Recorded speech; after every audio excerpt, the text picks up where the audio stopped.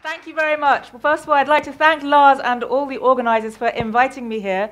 It's my first trip to Oslo. I'm very excited. I've been to Norway one time before, more years ago than I would like to admit. And I'm very happy to be here. I ate a huge quantity of fish for breakfast in my overexcitement to be here. Also, I would like to say that the English title is, as all things cross the Atlantic in one direction more than the other, the American title is crossing the Atlantic as well, because the American title has kind of taken over with the amount of publicity that's happened there. So the British version is going to be called How to Bake Pie, and it's soon coming out with a different cover. I had a very surreal journey because I went to sleep and woke up in Oslo, and my email had gone nuts because there was an article about me in the New York Times yesterday, and so the front cover of the science section has me and some of these things in it, so that was a kind of nutso thing. So I kind of looked for it in Heathrow, and I looked for it in Oslo, but I have to wait till I go back to America to see it. But it's much more fun to be here talking to you, so thanks very much for coming. And I'm going to talk about abstract mathematics and my experience of making it, as it were, palatable to people who may have had very bad experiences of it before. And I understand all of that because I think that maths, I'm in Europe now, I should say maths, shouldn't I? I've been in America for long enough that I've actually taught myself to say math, and now I have to concentrate on saying maths. Maths feels really good. That maths taught as it's taught in school is often kind of boring, pointless, painful, beside the point, and doesn't show people the things that I think are the most beautiful about abstract maths and what the point of it is. And that the point is actually, as you all know, I'm kind of talking to the converted here, but the point is to help us. It's not there to cause people pain. The point of abstraction is to clear out the fluff in order for us to see more clearly what's actually going on. And this is the message that I'm trying to bring people, that it's not there to cause pain, it's actually there to help us. And of course, if you're only presented with things you don't care about in the first place, then you won't care about having those things made easier. And so if all the problems that people are given are really dumb, real-life maths problems that don't actually have anything to do with real life, then everyone will see, especially young people who see through that kind of stuff immediately, they'll immediately see that we're just talking a load of rubbish. And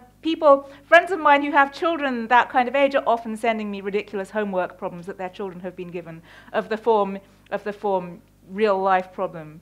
You have 81 snakes, and 16 of them escape. How many do you have left? Or a recent one that someone sent me, there's a tennis tournament, and the first prize is £65,823. And the second prize is £10,011. What's the total number of prizes? Because those are clearly very, very sensible. Or my favorite one that someone sent me recently, Bill has 1 meter of string. He uses 30% of it to tie up Tim. He then uses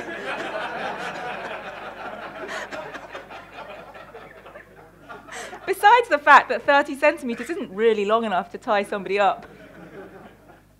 So instead, I like to show people, rather by analogy, why abstraction is useful. And in fact, abstraction is a process of analogy, because what it does is it says, I'm going to ignore certain parts of this situation, and I'm going to ignore certain parts of this situation, and then miraculously the two situations become the same, and then I can study them both at the same time, which saves me time, which is good because I'm very lazy.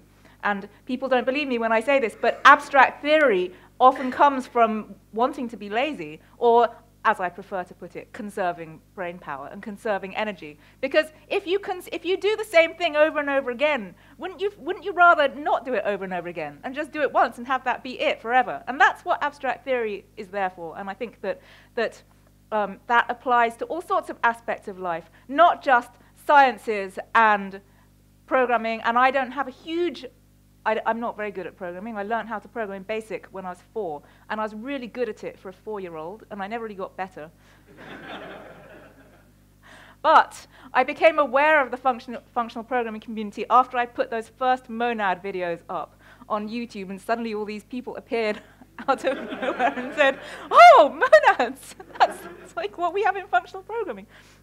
And it's very exciting to me that that might be used to program actual things in the world, because that's not what I do. The work I do is totally abstract, and the idea is that it will help other people understand things that they can then do in the world. But I believe very strongly in helping other people understand things. There's no point knowing things if you don't help other people know things. There's no point I don't believe that one should have anything without sharing it. And that includes knowledge, money, food, love, all of those things. And knowledge is a really important one of those. And so I'm making it my business to try and help everybody understand these things a bit more, because I think they're very misunderstood. And so I wrote this book because I love maths and I love food. And sadly, most people love food more than they love maths, apart from that one person on Twitter. Is it one of you who who said, oh, the sad thing about being an adult is you have to eat? And I was like, what? you what? So apart from that person, and if you're here, come and have a chat, we can talk through it. So I'm going to talk about some of my favorite forms of abstract structure, which may or may not look like they have anything to do with maths. But first I want to say to people what I think maths is really, because it's very misunderstood, and most people think it's all about numbers, and it's not. And most people think it's all about getting things right and wrong, and it's not. I like to say it's more like cooking, where when you start and you have to follow a recipe and maybe you're worried that it'll go wrong. There's that, but then once you release yourself from that and you decide you're just going to fiddle around in the kitchen with some ingredients and make something, and the only thing that matters is if you like it or not. And okay, so maybe you'll poison yourself, but that's okay, you'll probably recover. And if you do something wrong in maths and you're at school, then someone tells you off and it's scary or something.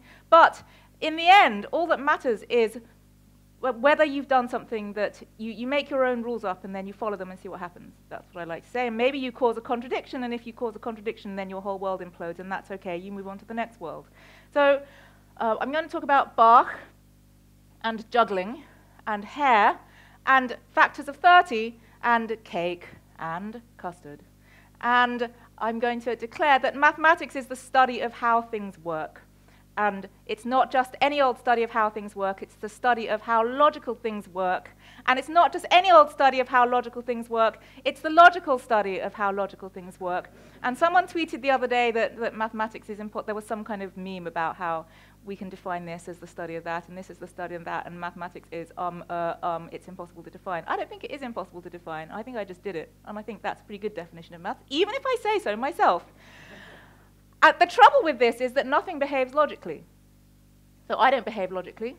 You don't behave logically, I'm sure. My computer definitely doesn't behave logically. At least I don't think it does. It probably thinks it does, but that's the whole point. I don't think it does, so it doesn't. So in order to study anything logically, we have to ignore all the pesky details that prevent it from behaving logically. And then we move into the idealized world of things rather than the real world of things. And this, I believe, is what the process of abstraction really is.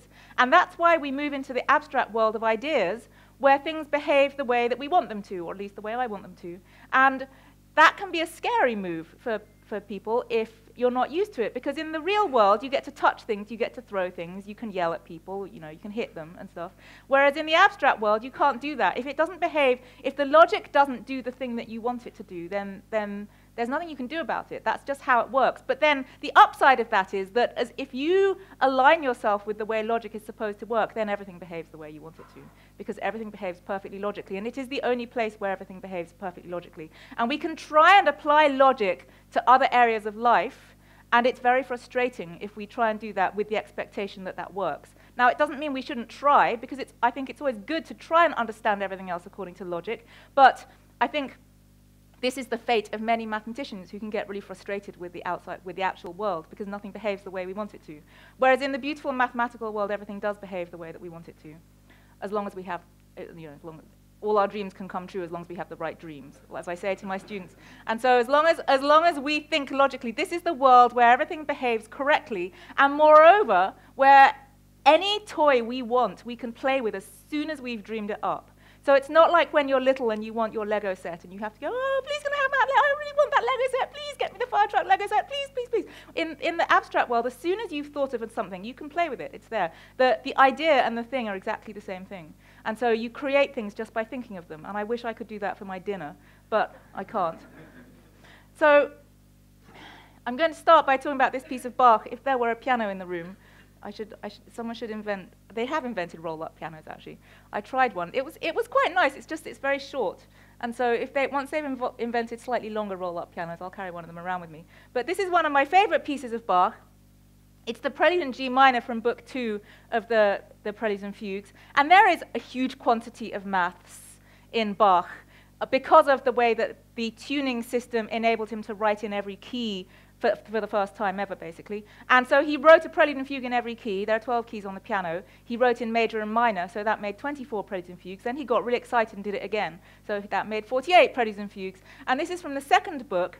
And you can almost hear his excitement at being able to write in all these keys that he was unable to write in before. And sometimes I think when he gets to the keys that were the most far away from ones he could previously write in, things become almost simpler because he's just enjoying the sheer joy of being in F-sharp major for the first time in his life. Whereas the kind of C minor ones are pretty complicated because he's been in C minor before. But F-sharp, that's pretty crazy. So it's very simple and just happy. It's like, oh my goodness, I'm in F-sharp. Anyway, so this piece is written in polyphony, like many pieces of Bach are. So the 4 lines of music are independent lines of music that wend their way along by themselves, and each one could be sung by a person. So the first one is at the top there, ba-da-da-da, and then the next one comes in, ba-da-da-da. Anyway, when I first studied this piece, it was before I even started my PhD. So I hadn't studied very many abstract structures in my life at that point, and I didn't understand this piece. I found it very confusing. So I thought, well, I'll draw a picture of what it looks like. And so I drew a picture that came out like this, which depicts where each voice of the music is at any given moment in relation to the others. And so the one that's at the top is the black one that starts up there. And the thing is that it comes down and eventually ends up as the tenor. And the bass sort of wends its way up. It sneaks up the back.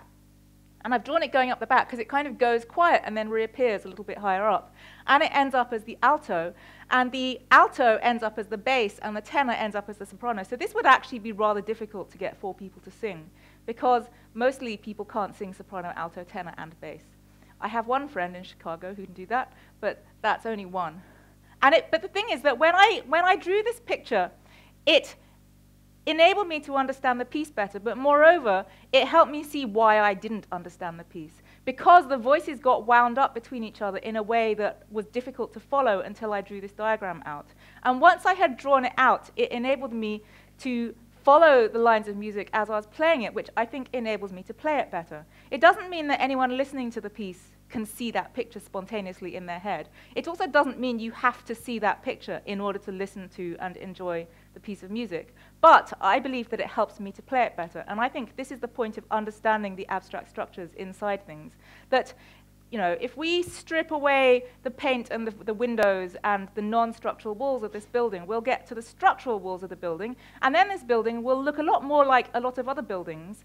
And we don't need to know where the structural walls are in the building in order to use the building. I currently don't know which are the structural, well, I mean, the outside one probably is structural, right? But I don't really know which are the load-bearing walls, and I don't need to, but it's a good thing that somebody does. And I think that's true of all abstract structures. We can go through life, and this is why people do believe that they go through life without needing to know any maths. And so when we throw it in their faces and go, maths is really important, they can just go, well, I don't do any of those things, and I'm just fine. And the thing is that, yeah, you can be just fine, but wouldn't you like to be better? And that I believe that if you know where the abstract structures are, you can use things better, you can make things better, you can improve them, you can fix them when they go wrong. And this is one example where I just feel like it's also a very beautiful thing all by itself. And sometimes all that matters is that it's a beautiful thing. Now, this is related to juggling. Well, in fact, also it's related, what I was going to say is that then I started my PhD and discovered that in higher dimensional category theory, these are things that are studied in higher dimensional category theory as braids. The braids show the coherence of the structure inside some higher dimensional categories. And I didn't know this when I first drew this picture. And then I went back and said, wow, I was studying braids before I was even studying braids. And so mathematics comes up with abstract ways of studying these, where you go, well, it kind of looks like pieces of string, but how can I study them as if they were pieces of string without actually waving pieces of string around? Because there are all sorts of situations where it's not practical to wave pieces of string around. For example, what if the pieces of string aren't really string but they're brain cells?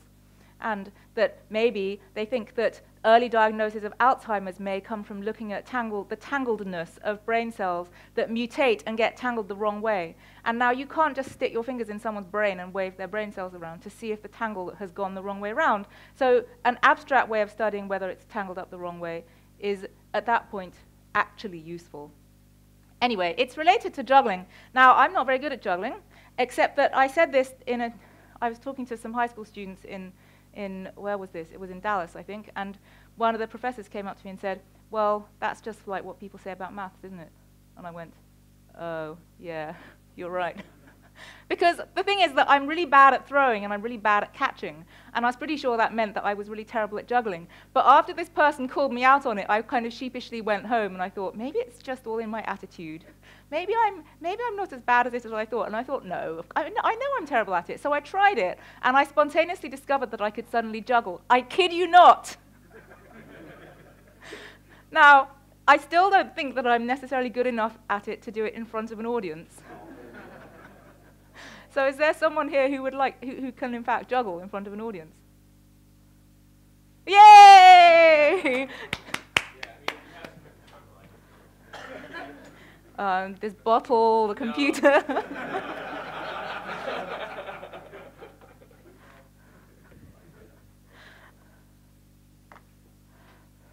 Woo! Now, great. What's your name? Eric, wonderful. Now, if you wouldn't mind just doing the one where they go through the middle. Yeah, and walk across the room.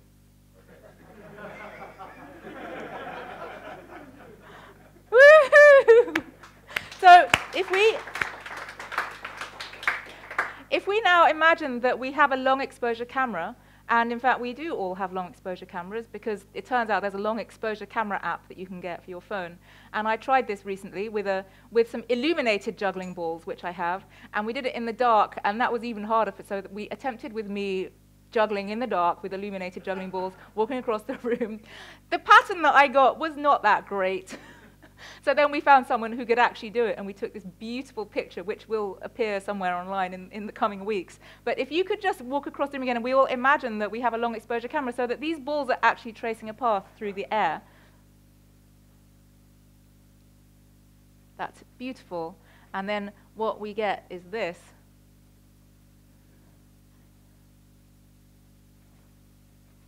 Thank you very much. Because, woo! If you start with the red and the green one. If you start with the red and green one this hand, you throw the green one that way, and then the blue one comes across this way, and then the red one goes across that way, and it makes this, which is the same as the braid in my hair. If we turn it this way up. And the thing about braids in our hair, as we all know, is that you only need one band to hold them in. And mathematically, we study that by thinking about whether this strand can actually go anywhere if we pulled it that way. And the fact is it can't, because it's kind of hooked in by this part and this part. So we only need one band at the bottom to hold it together. If I take it out, then the whole thing falls apart.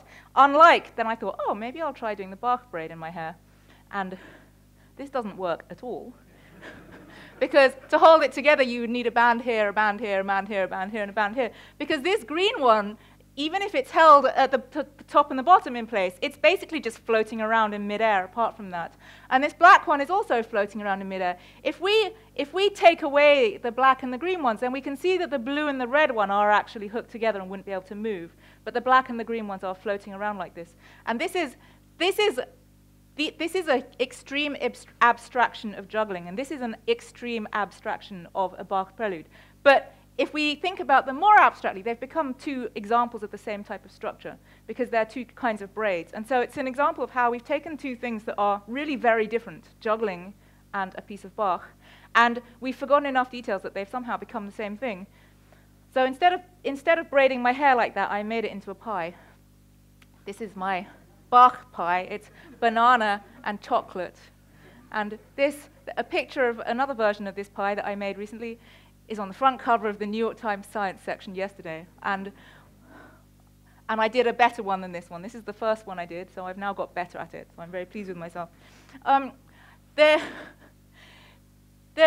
This is now going to move on to talking about factors of 30, which will be related in surprising ways. Now, factors of 30 are something that we probably do think of as being maths. And we can probably remember what they are, given this is a fairly technical audience. The factors of 30, thus, are 1 and 2 and 3 and 5 and 6, 10. It's not a trick question. 15 and 30. Woo! That's not very interesting. It's a bunch of numbers written in a straight line, which is just not very interesting. And part of why I'm a higher dimensional category theorist is I think that we stuff too many things into one dimension that don't really want to be in one dimension. And we live in a three-dimensional world, unfortunately, so we write on two-dimensional pieces of paper in one-dimensional straight lines. And as a result of this, a lot of our maths has got squashed into one-dimensional straight lines, when it really wants to be in more dimensions than that. And I would love to have a three-dimensional pen. And last Christmas, on one of those lists of things to buy for someone who's got everything already, I saw a three-dimensional pen. I got really excited, and I almost just bought it without looking any further. I thought, wait, let's click on this and actually see what it's like. And it was the worst three-dimensional pen I could possibly imagine, even in my wildest imagination, because all it was a kind of thing that fed out pieces of moldable plastic, basically, and the pieces of plastic are only about this long, so you just kind of feed the piece of plastic out, and then it sits there in midair. Really pathetic. So I didn't buy that, because I'd like one where you can really just draw things in midair. And so the closest I've come to that was this thing I did the other day with a photographer in a dark room with some illuminated juggling balls and a torch, and I got a lightsaber, and I got some glow sticks, and made all sorts of... it was really funny trying to make... I tried to make a Klein bottle out of light using a glow stick in a circle. It was really hard to get the ends to meet. And I started doing things like placing illuminated juggling balls as a kind of coordinate system to try, and it was really difficult, but it was very amusing. So things have natural geometry that we squash into straight lines, just like the papers on my desk have a natural geometry. I don't like squashing them into a pile because I've destroyed their natural geometry. That's my excuse. Anyway, so we've gone a bit too far here, and we can look at some of the structure inside this by highlighting which numbers are also factors of each other. And then we can make a kind of family tree where 30 is at the top. 6, 10, and 15 go into 30 without anything in between. And then 5 goes into 10 and 15. And 2 goes into 6 and 10, and 3 goes into 6 and 15, and then 1 is at the bottom, it goes into 2, 3, and 5. And now we see it's the vertices of a cube, which is much more interesting, in my opinion, than a bunch of numbers in a straight line. And also, it highlights some symmetry of a cube that we don't usually think about, because we usually think about a cube as sitting flat on a face, and then it has all this kind of vertical and horizontal symmetry. Whereas if you hang it by one of its corners, then it has this rotational symmetry, where these 3 corners will rotate around if you rotate it this way, and these 3 corners will rotate around if you rotate it that way. And there's that brain teaser about what happens if you take a cube and you hang it from one vertex and you suspend it halfway into water. Then the question is, what shape does it make on the surface of the water?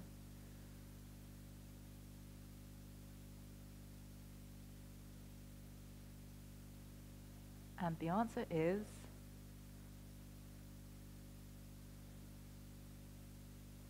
a hexagon. What? Because the water, if it's halfway, will go here. And if you see, it goes below the 6, so it crosses this face, and then above the 3, and then below the 15, and then that way, that way, that way. So it crosses 6 faces on its way around. This is a representation of a cube cut into 2 halves. And I can now wrap this up with ribbon like a present because I feel like it. And an awful lot of maths we just do because we feel like it. And no one ever tells children that. We're just going to do maths now because we feel like it. Although 5- and 6-year-olds do seem to feel like it a lot more. And I've spent a lot of time helping with 5- and 6-year-olds in school. And their excitement about maths is really cool. I like it. They scream their heads off with excitement when they know they're going to do maths. And they don't seem to mind so much about whether they're getting it right or not. They just seem to love doing it. And their excitement is, when they want to answer a question, they physically jump up and down. You don't get that from undergraduates.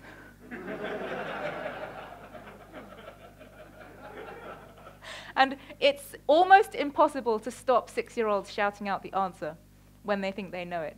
And it's almost impossible to get undergraduates to say the answer when they think they know it. So something kind of terrible happens in between the ages of 6 and when people go to university. And that's something that I would like to address, because it's not inherently, maths isn't inherently a fearful subject. The enthusiasm is there, and then somehow we succeed in killing it. And I think we should stop doing that. And I'm not saying we because it's us specifically, but we humans, we're doing something about that. That's not quite right. Anyway, this, I'm going to wrap up with ribbon like this. And my rule, because I get to make the rules up, I can make up any rules I like as long as I follow them. The red one is going to come over from this side on top because it's coming over from the right. So everything that's coming over from the right, I'm going to put on top. And then I need another color, so that's going to be green, and that's coming across from the right, so that's going on top. And I'm going to do the same on this side, and I'm going to have the same colors. So blue is still going to be here, and red is going to be here, and green is going to be here. So that's now going to look like that, because I'm going to follow the way the faces join together.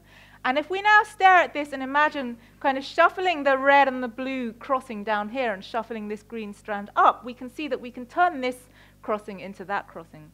And this means that mathematically they count as the same braid, because we could just shuffle them around. It means that, in a way, all we're doing is looking at it from a different angle. And this is something which is called Poincaré duality, which comes up, which I also met while I was doing my PhD, or possibly, yeah, doing my PhD. And the braid version of it is called the third Reidemeister move, which is something from knot theory. And now knot theory studies ways of seeing if you can transform one knot into the other just by shuffling strings around. And the idea is that there are only 3 moves that you need to consider. So if you can't get from this knot to this knot in a finite number of these 3 moves, then it won't be possible. And the 3 moves are the 3 Reidemeister moves, because it was Reidemeister who thought of them. And I can never remember which order they go, but I think the first one is just a loop that you pull straight. And the second one is 2 strands crossing like that you pull apart. And the third one is this, where you pull one strand across a crossing. And this is, the cube version of it is something from algebra called the Yang-Baxter equation, where you have some algebraic things in this cube face, and it's the same as this other algebraic thing in the cube face. And it turns out that if you use this duality to translate from cubes to braids, it turns into the same thing. And thus, algebra and knot theory meet somewhere in the middle. And then 10 years later, after that, I thought, why don't I try doing this to my bark braid and see what happens? Because you can turn squares into crossings, but you can also go the other way and you can turn crossings into squares. So if I put a square every place that there is a crossing, I can see what happens. And what happened when I tried this was that it fits together as a cube. And I thought, oh my goodness. And then I did that thing that you always do when you first prove something mathematical. I'm not saying this is a mathematical proof of anything, but every time you actually prove a theorem, the first thing you go is, oh my goodness, that's amazing, and the next thing you go is, it's probably wrong. And then, and then you go, oh, I expect everyone in the world knows this apart from me. And then you go, oh, maybe it's trivial. So I did all of these things. I hastily tore up some pieces of paper and stuck them together and made the worst cube that you've ever seen, but it did seem to be correct. So then I thought, maybe it's trivial. Maybe every braid makes a cube. And then I thought, of course not. It needs 6 crossings, otherwise it won't. So maybe every braid with 6 crossings makes a cube. I went through this careful mathematical reasoning. Well, maybe every braid with 6 crossings makes a cube. Well, no, because if you just took two strands and crossed them 6 times, that wouldn't make a cube. So this actually does something. It's not just a random coincidence. And then I sent it to a friend of mine who gets really overexcited about this kind of thing, and he said, oh, it definitely shows that Bach was communing with the Platonic solids in his composition. And I don't think it's necessarily that either. Also, I don't know that it has any use whatsoever, but it's cool, and some things are just cool, and that's that. And if we didn't do things because we couldn't think of an immediate use, then we wouldn't have practically anything, because almost all the things, I mean, all of technology that we use now comes from mathematical advances that were done hundreds or even thousands of years ago. The people who did them had no clue. I mean, the classic example is number theory from the 17th century, which now does the whole of cryptography and everything to do with internet. And the whole mathematical basis of computers, there weren't even computers. No one thought of that. And I don't know what it's like in all the countries that you're from, but in the UK, there's this requirement that research has impact within 7 years of being done. 7 years. The Platonic solids, the icosahedron, was the one that had no known example in the world for 2,000 years until the middle of the 20th century, when it was discovered that many viruses are icosahedron-shaped. But that couldn't be known until microscopes were made, where we could look at the shapes of viruses. And that took 2,000 years between someone just abstractly dreaming up the shape of an icosahedron because it's cool, to when it actually became something. So sometimes the fact that it's cool is the thing that can motivate us, and that's fine. Maths has this odd burden on itself, where it's required to be useful. Other things aren't required to be useful. They can just be fun. So I think that maths should be allowed to just be fun, too. I think that everything should be allowed to be fun. Or delicious. Because cake is delicious, and I love cake, and I'm much more interested in cooking desserts because they don't have any nutritional value, really, whatsoever. They're just there to be delicious. Battenberg cake is one of my favorite kinds of cake. It's named after the crust of the Battenbergs or something. But the point is that you have two colors of cake, and you don't want the same color of cake to touch itself, because that would be terrible. But also, it's a mathematical structure. So we can do a multiplication table of 1 and minus 1. And here we put 1 times 1, which is 1, usually. And here we put 1 times minus 1, which is minus 1. And here we put minus 1 times minus 1, which is 1, so it's a Battenberg cake. And we can try this again with adding even and odd numbers. So if we add an even number to an even number, we get an even number. And if we add an even number and an odd number, we get an odd number. And if we add an odd number and an odd number, we get an even number. So it's a Battenberg cake. And at this point, if I did want to trick you, which I don't, but I do this to my students sometimes, we do multiplication of even and odd numbers, and they will cheerfully say, oh, an even number times an even number is an even number. An even number times an odd number is an odd number. An odd number times an odd number is an even number. And I go, really? Are you sure? And after, they don't get this in the first week of class, but after a few weeks, they realize that if I say to them, are you sure? That means that they shouldn't be sure. So we can also try this with real and imaginary numbers, whether or not you remember what real and imaginary numbers are. Imaginary numbers are that thing that happens when they say to you at school, you can't take the square root of a negative number, and then the year after that they go, now we're going to take the square root of a negative number. And we don't help ourselves by calling it imaginary. I mean, they are imaginary, but so is everything else. What is real?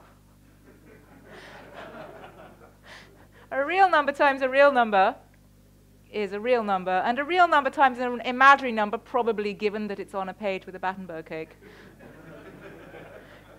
is probably an imaginary number. And now what do you think an imaginary number times an imaginary number is? It's probably a real number, and indeed it is a real number, because if you multiply, say, the square root of negative 1 with the square root of negative 1, you get negative 1, and that's a real number again. So this is also a Battenberg cake. This is otherwise known as the cyclic group of order 2, but it sounds more delicious as a Battenberg cake. We can also take this further with some bed flipping, which is why I've given you all a piece of paper with A, B, C, and D on it. Does anyone not have one? Oh, someone at the back. It's always the people at the back. And the point here is that we're supposed to flip. We're supposed to flip our mattress every season to stop our fat bottom from just squashing one part of the mattress the whole year. And of course, we all write letters on our mattress to show where we are in the mattress flipping season. But this is a real life problem, which has nothing to do with my real life, because I never flip my mattress, because I'm much too lazy to do it. It's very difficult. Plus, as someone recently pointed out to me, if you have one of those mattresses with a kind of memory foam top part, then you don't want to flip it over anyway. However, if we were going to do it, we could draw a little multiplication table for it. Now here is where you do 0 and 0 because you're me and you're lazy. And if you start in the A position and you do nothing and then you do nothing again, then you stay in the A position. You could also rotate it, at which point you get in the B position. You could flip it over. So if you start in the A position and flip it over, then you get in the C position. Or if you start in the A position and you flop, I'm calling this the flop, flopping it over, that's the D position.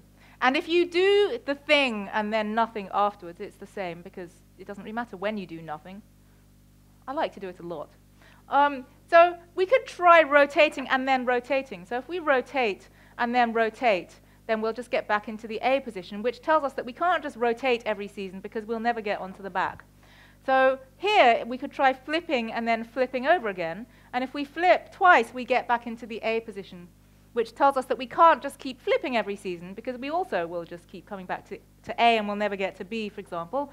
Or we could flop and then flop, in which case we'll also get back into the A position. And so the fact that we have diagonals all the way down, the A all the way down this diagonal, tells us that we can't keep doing the same thing every season if we want to get into every possible position. So we have to combine our acts a little bit. So we can try excitingly doing a rotation and then a flip. So if we do a rotation and then a flip, we get into the D position. And we can try doing a rotation and then a flop. So we start in the A position, do a rotation, and then flop, which gives us a C, and we can, here would be a flip and then a rotation. So we start in A, we do a flip, and then a rotation, so we get D, and here we do a flip and then a flop, which is the whole point of doing this, so I get to say flip, flop, which gets us into the B position, and then maybe we start spotting a pattern, and then we think, oh, what do you think goes here? Probably a C, and what do you think goes here? Probably a B. And at this point, if you're an experimental scientist, you probably go, well, that's fine. But if you're a mathematician, you go, oh, I should probably back this up with some logic. And so instead of just spotting a pattern and thinking it goes like that, you actually try it out, and you go flop, rotation. So you go flop, rotation. Yeah, that's a C. And this one here was a flop and then a flip. So you do a flop and then a flip. And that really is a B. And then the crucial question you ask yourself is, how many Battenberg cakes can I see in this picture?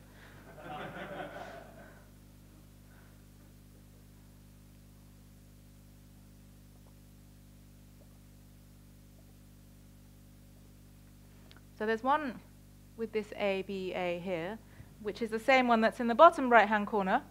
And then there's one with the C's and the D's like this. There's a little one in the middle. But there's the one I really like, which is that the entire thing is one, where each cake of the Battenberg cake was already a Battenberg cake. I call this the iterated Battenberg cake. Here's an iterated Battenberg cake. Here's the letters superimposed so we can see which is which. And I call it the iterated Battenberg cake because I've iterated the process of Battenbergification.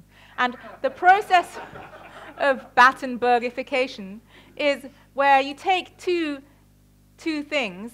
It's like painting by numbers. All you have to do is decide what's going to go in spot number 1 and what's going to go in spot number 2. So this could be yellow and pink. It could be chocolate and more chocolate. It could be a bunny and another kind of bunny.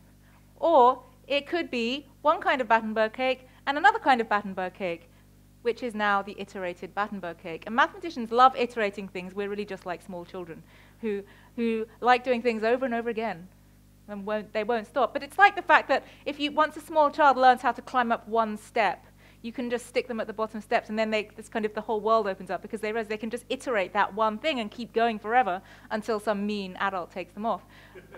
But maths is like that as well. We like getting ourselves into states where we can feed the answer back into itself, and then we just, poof, we've kept going forever. So this is the iterated Battenberg cake. It's actually a piece of group theory. It's the Cayley table of the Klein-4 group, but that maybe doesn't sound as delicious as the iterated Battenberg cake. And I first thought of this when I was trying to teach group theory to my second-year undergraduate math students, and they could never remember which was the Klein-4 group and which was the cyclic group of order 4, so I made them this cake, and then they all remembered. The thing about making this iterated cake, by the way, is that it's really difficult to cut the cake into squares that fit together properly. So you end up with just as much cut-off cake as cake, and then you make lots of friends. This can also be represented like this, which is an even further abstraction of the Battenberg cake, because once I've told you that we're doing Battenbergification, the only further information you need is what goes in the 1 spot and what goes in the 2 spot. And this vertex here is telling me that the process I'm going to use to join the 1 and the 2 together is Battenbergification. So I can now put yellow and pink here. I could put light brown and dark brown, I could put bunny 1 and bunny 2, or I could put cake 1 and cake 2. But what is cake 1? Cake 1 is already one of those. So I can draw cake 1 like this, with a yellow and pink. And I can draw cake 2 like that, with a light brown and a dark brown. But then I might as well put this whole diagram for cake 1 in the 1 spot. And I can put this whole diagram for cake 2 in the 2 spot. And now this is an extreme abstraction of an iterated Battenberg cake. But it's also a mathematical structure which is called a tree in maths, because it kind of looks a bit like a tree. And the thing is that normal trees, that is, biological trees, tend to start growing from the bottom up, and then they branch out like this. Whereas mathematical trees are abstract, so we can read them anywhere we want, and we can start reading them from the top down. And this now tells us about how we're sticking together these 4 things at the top. So it's a kind of schematic diagram, but it's a very useful abstraction of a process of sticking things together. And we can stick things together like addition, and we can, for example, stick 3 things together. If we're only going to stick together 2 things at a time, we choose which ones to stick together first. So here, we're sticking the left-hand 2 together first, and then we're sticking together the answer with the right-hand 1. For example, we could do 4 add 4, which is usually 8. And then we could stick 2 onto it afterwards, which makes 10, which if we were being boring and one-dimensional, we would have to write like this with brackets, 4 add 4. Plus 2 is 10. And this way round, we're saying stick the 4 and the 2 together first, which makes 6. And then stick the 4 together at the end, which makes 10. And in the boring one-dimensional way of writing it out, we use the brackets this way round. 4 add 2 equals 10. And then we ask ourselves whether they're the same. And we know they're the same because somebody told us ages ago that addition is associative. So this is the usual associative law for addition, which we kind of forget about, because actually they don't tell us this at school, but the reason that the associative law is there is precisely so that we can forget about what order we add things up in. But something is really going on here. These are not actually the same thing. So the answer is the same, but they're not the same process. And if you're a small child and you're adding things up, then these 2 processes can be really different. It's like the fact that commutativity is kind of baffling when children start adding up in their heads. And if you give them 20 plus 1, then that's fine. But if you give them 1 plus 20, then they'll put 1 in their head and then count on 20 from 1, and then they'll probably make a mistake. Whereas if you give them 20 plus 1, they'll put 20 in their heads and count on 1 to be fine. And they have to learn that that's going to be the same and that one way is much easier than the other.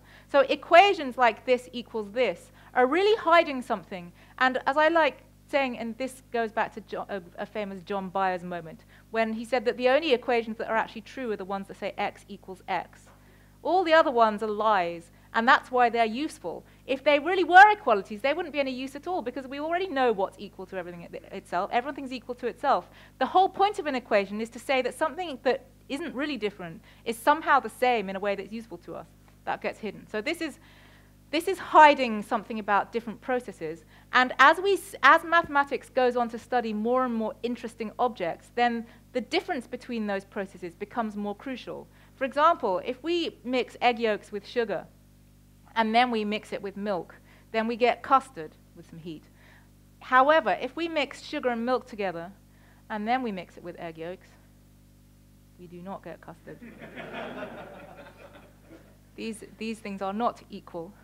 But they're not equal in a way that we might want to study. And it depends on what we're interested in, right? So if we're making cake, it actually doesn't matter very much. The traditional recipe for cake that I know anyway says cream the sugar and the butter together, and then mix in the eggs, and then fold in the flour at the end, and then bake it for some time, and you get cake. Whereas actually it turns out, especially if you have an electric whisk, you can just kind of chuck everything in a bowl and go, "Arrgh." It doesn't really matter.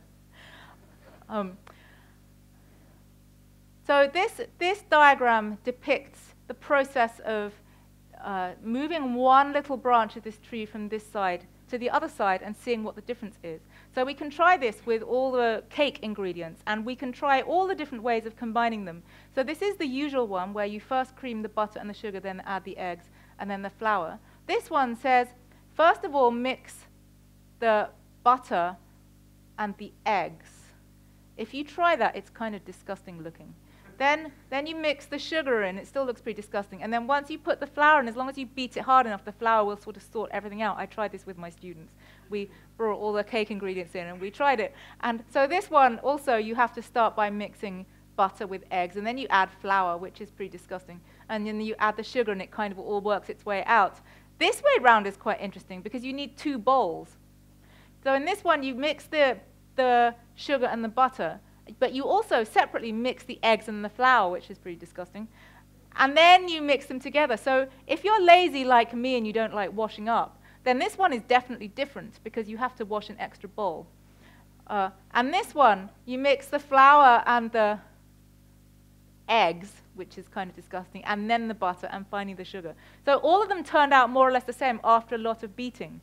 And so it's kind of up to you whether you count them as different or not. In some contexts, they're not different. If someone else is making the cake, then you probably will never notice which one it came out like. Whereas if you're making it and you don't have an electric whisk, this is definitely the easiest way of doing it. And I think that's why the recipes are like that, because they didn't have an electric whisk in those days. The other ones are more or less the same. It depends whether you care that your cake looked like vomit along the way.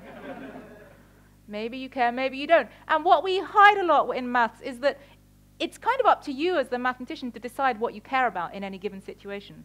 And we can decide when things count as the same and when things don't count as the same. And it depends. It's like the fact that if you offer some pieces of chocolate cake to a small child, they will know which piece of chocolate cake is the best one.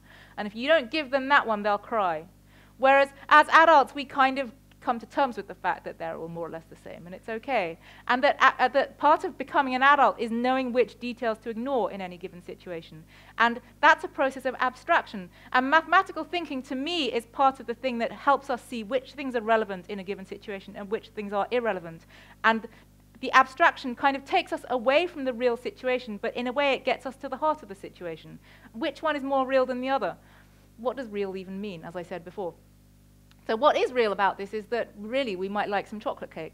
And if we had chocolate cake, then we would have one more ingredient on this thing, and so we would have another branch of the tree, and then we would have a lot more possible combinations for it. And if you're me, what you do is you think of this one day when you're sitting in a cafe and you scramble for pieces of paper and you draw all the trees and then you stick more pieces of paper together because it didn't fit on your paper. You end up with this giant thing and then you stick it together. And the thing that you get is something that you can cut out and stick together. There's a picture of it on some page in the book that you can maybe not cut out the book page in the book, but I guess photocopy it. And someone actually made me a 3D printed me one, which I think I brought with me. I forgot to dig it out before actually starting this talk, but here it is.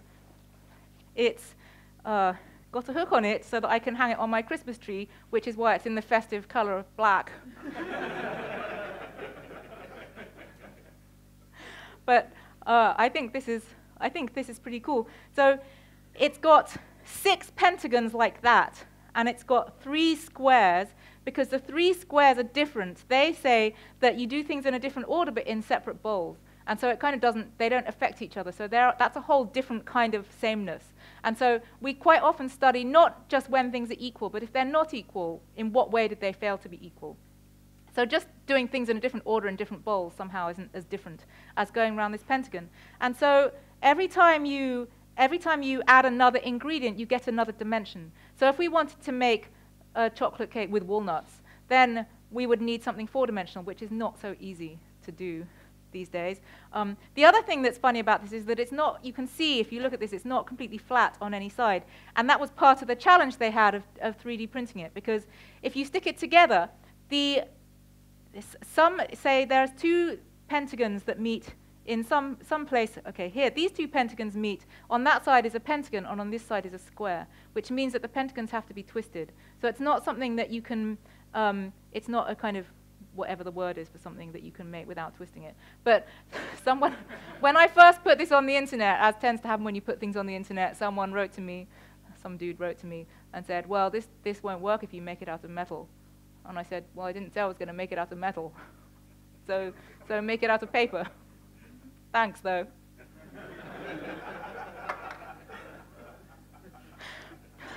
So the conclusion, well, it's not really a conclusion, but the reason that this is towards the second half of my book, because in the second half I actually start talking about category theory. Because my whole aim was I wanted to talk about what category theory is there for, because I've discovered over the years that I can talk about category theory with non-mathematicians almost more easily than I can with mathematicians who aren't category theorists. And the most difficult ones are the ones who are quite close to category theory but don't want it, and they have a huge resistance to it. Whereas people who are not mathematicians at all get the ideas of it.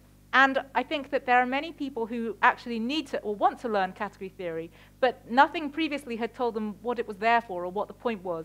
And so there are a lot of people who learn lots of technical category theory from Maclean or something, but never really see what the point is. Whereas the point, I think, is very clear. It's the mathematics of mathematics.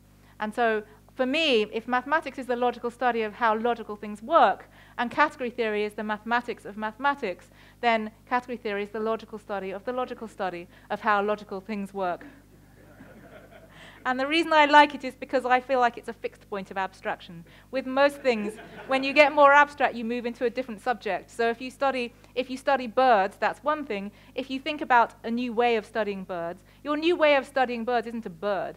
It's a way of studying birds, so your abstraction has moved you up a level. Whereas in category theory, if you think of a new way of studying category theory, it's going to be another piece of category theory. So to me, this is the most satisfying place to be because I always wanted the most abstract thing possible. And I couldn't get any more abstract than this, and so this is where I found myself. And I hope that I've given you, as it were, a taste of my approach to abstract mathematics. Thank you.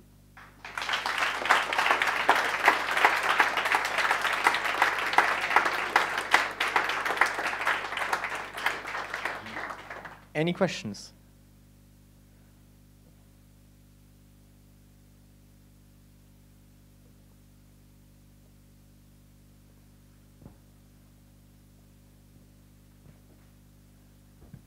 So I have a question, like as an educator, every time I learned something abstract, it came from like a lot of brute force doing the same repetition over and over again, and then suddenly the patterns and abstractions would emerge and I'd have a great intuition. On the other hand, when somebody comes to me and teaches me an abstraction, I have this like impedance mismatch where I'm trying to understand this thing and I can't because I haven't gone through that routine of learning that. So how do you teach abstractions to people? Do you like how do you approach that from like as an educator? Do you still try to run people through exercises? Do you?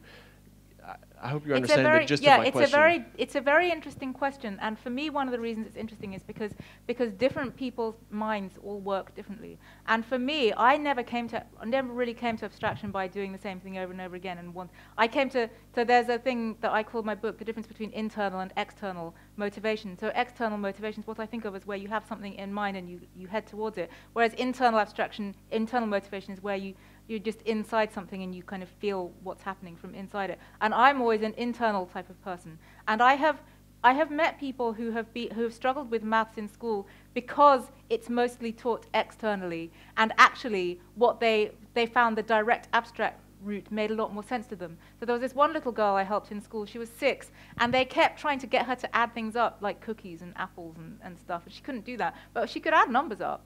She just couldn't do the apples and things. So she had to understand the apples via the numbers. And so all of the books they'd given her to help her were hopeless because they were all going through the apples thing to try and get her to the numbers. And it's very interesting because it's the same with my art students. Because I now teach at the School of the Art Institute in Chicago. They're all art students. It's a liberal arts course, so they have to take some science. And maths counts as science in an art school. And, they have a choice, though. But I build this maths class as something which is going to be different from all the maths they've done before. It doesn't matter if they failed high school maths. So a lot of them, they're very open-minded, and they want to give maths one more chance because they hated maths in high school. They couldn't do it. And because I say that maths is about thinking about things, and they're art students. They love thinking about things.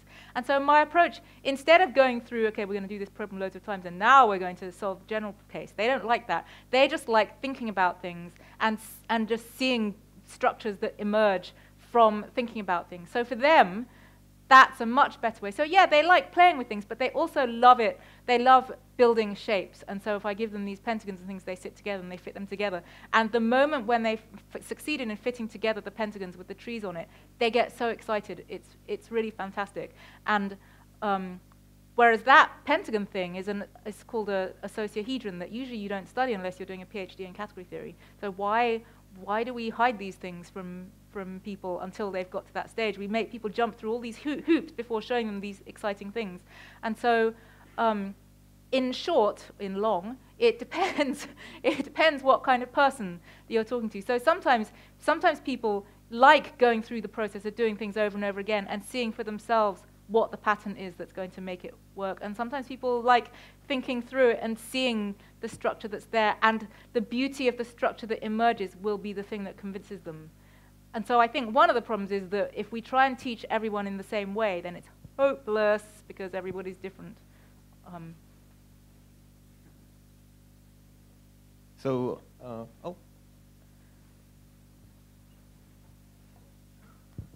this is sort of in a strange way, sort of like a follow-on to that concept. But I'm curious as to like what is your stock answer for people when they say to you, "I don't like maths"? Like, what is your answer? Well, actually, I'm going to just hedge a little bit and say people have not been saying that to me as much recently. And one of the reasons I wrote this book was because I had discovered that people had stopped saying that as much as, "Oh, I wish I understood maths a bit more." And so if they say they don't like maths, then I sympathize, but I suggest if they sound in the slightest bit open-minded. So I've got used to trying to tell whether people are open-minded or not. If they say that because they just want to hate me, then I will simply say, "Well, it was lovely to meet you. Bye." But if they sound in the slightest bit open-minded, then I will sympathize and say, "But have you seen any maths other than high school maths? Because I hate high school maths too. I hated maths classes all the way through school, all the way. And the reason that somehow I knew that there was something more wonderful than maths that was really maths, partly because my mother showed me beautiful things that were nothing to do with that. And so I kind of begrudgingly slaughtered my way through maths classes in school and hated many of my maths teachers and was probably a pain in the neck as well. Hopefully not too much, but it really frustrated me, the things that we did in school, and I can see why people would hate it as a result of that. So my first answer is to fully sympathize with that point of view, and then to propose that maths isn't actually like that, and see whether people are in any way open to the fact that maths in school isn't really maths. That's kind of school maths. We should give it a different word, like ridiculousness, or something non-judgmental like that. So I have one more question. So you looked at the structure of one of the fugues from Bach, and you found this very specific structure. Yeah. Did you also look at the other fugues? Are they structured similarly, or do they all have their own thing? I did start. So most of them stay more sensibly. The fugues tend to stay more sensibly separated out in the voices. A lot of the preludes aren't actually written polyphonically. Some of them are an aria with an accompaniment, for example. I haven't sat down and gone through all of them because I was really worried. It's like starting a good book. I was really worried that I would just disappear from the world for a week and not emerge again. So next time I have a week without anything to do, then maybe I'll do that. But yeah, I would like to look at all of them and see what's going on, see if there are any more platonic solids. Maybe there's an icosahedron in there. Any more questions? Well, if not, then let's thank the speaker again. Thank you.